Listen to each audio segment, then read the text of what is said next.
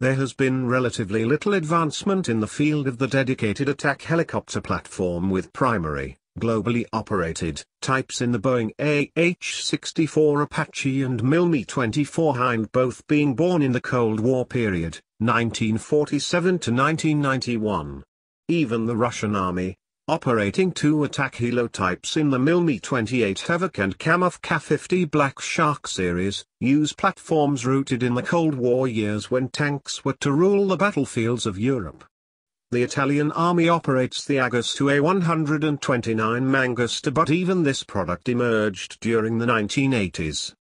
More recent efforts has resulted in the Eurocopter Tiger, introduced in 2003 but fewer than 150 being built, and the T-129 Attack from Turkey, though this is based in the Italian A-129 platform. The U.S. Marines has introduced a heavily upgraded form of the classic Bell AH-1 Huey Cobra line in the Viper series.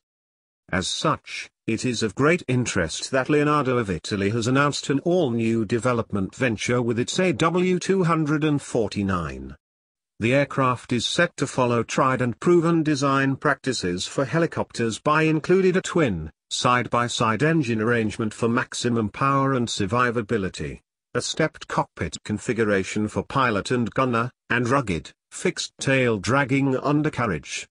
Concept artwork reveals a platform set to carry a chin-mounted, trainable automatic cannon and port and starboard side wing stubs for ordnance, 3 hardpoints to a wing.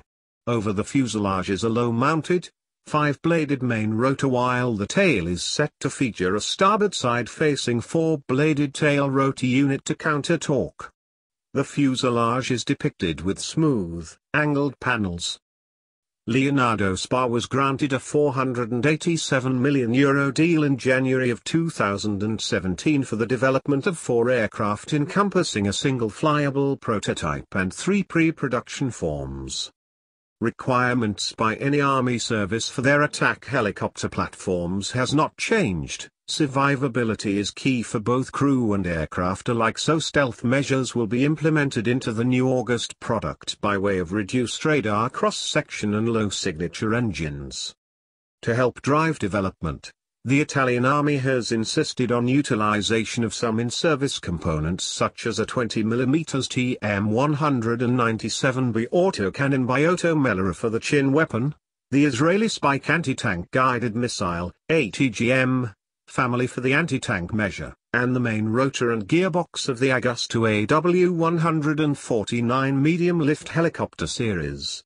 Beyond this, the turboshaft installations for power would be either the proven American-originated General Electric CT72E1 or the French Safran Aneto currently employed in the Leonardo AW189K model, both set to offer output power in the 2000 horsepower range.